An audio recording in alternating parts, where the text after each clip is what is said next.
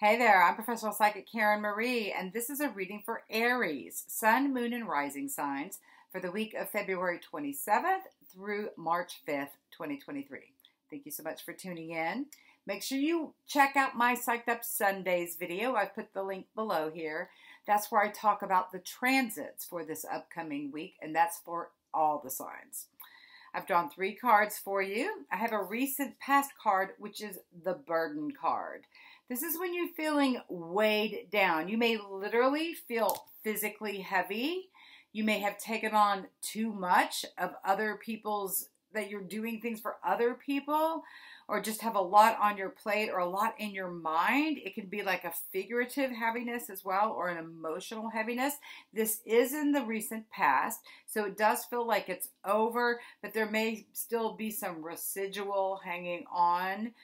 So make sure you're breathing deeply, clearing out whatever it is that you may have taken on. I'm also getting the sense of some of you being empathic, just like literally taken into your systems the toxic energy that's around you. So make sure you do some clearing energy work with that. Pick up some stones, crystals, essential oils.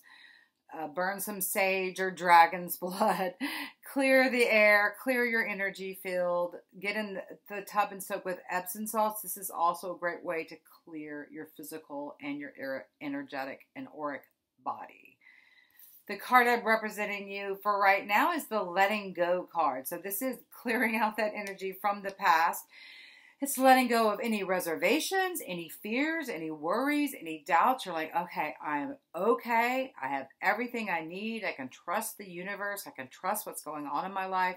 There also could be a letting go of emotions, like you may have some filling up and spilling over emotionally going on.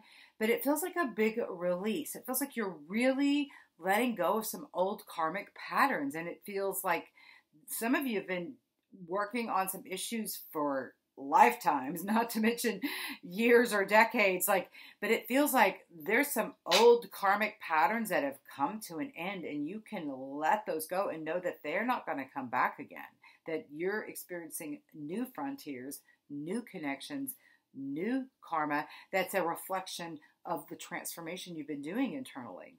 The card that I've drawn to represent for you this week ahead is the integration card. This is one of my psychic cards. This is about trusting your own intuition, and I believe we're all psychic. And when we listen to our own intuition and follow its guidance, we're on the best path for our lives. So there's important psychic messages coming in. I feel like they're coming in your dreams. They're coming in through the mouths of other people, whether that's in the people around you literally in your life, or that you're listening to on a YouTube video or in a book, an author, that there's messages that your soul needs to hear coming in. Your spirit guides, it feels like, may also be talking to you about it.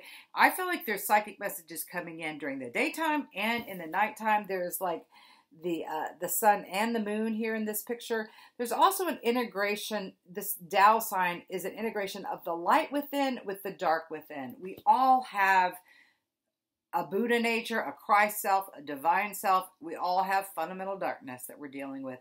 The important thing is that we're plugging in like a charger to things that bring out our higher nature, our higher vibrations, which are spiritual practices, meditation, breath work, prayer, chanting, walking in the woods or walking out in nature, soaking in the tub. All these things can raise your vibration.